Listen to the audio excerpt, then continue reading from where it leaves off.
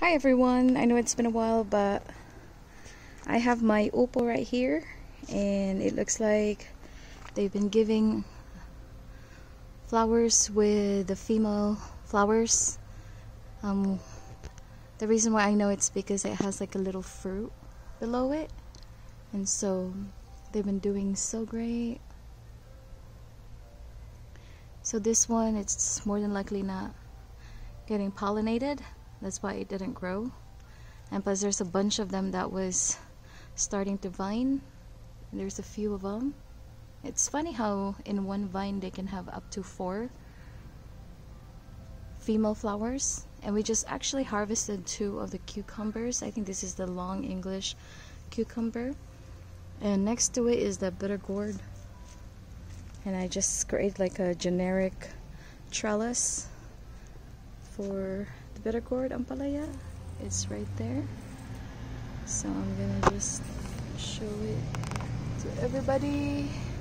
I think it's ready to pick and cook, but I think what I'm gonna do, because it's the first one that really grew like that got bigger, I'm gonna wait until when it's ripened, turn into like yellow or orange, and save the seeds for germination again.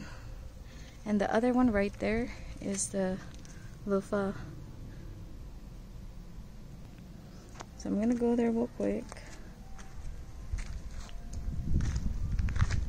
It's just really small, but Luffa is doing really well too. They've been giving a lot of flowers. There's one right here, it's growing, and a few bunch that's still little, and they're doing pretty good. And look how many flowers that I've seen so far, and I'm really proud of them because I germinated them like 3 months ago, and they're actually providing a lot of flowers, and they actually took the Arizona summer heat, and I'm just really happy with them. And that's how they look like now, and our backyard has been doing pretty well. And there's the alubati.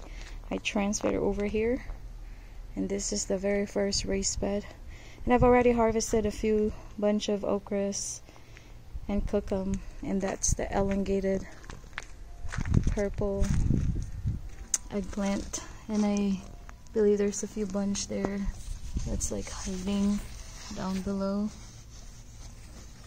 So I'm really excited. Alright, well, we'll see you guys later.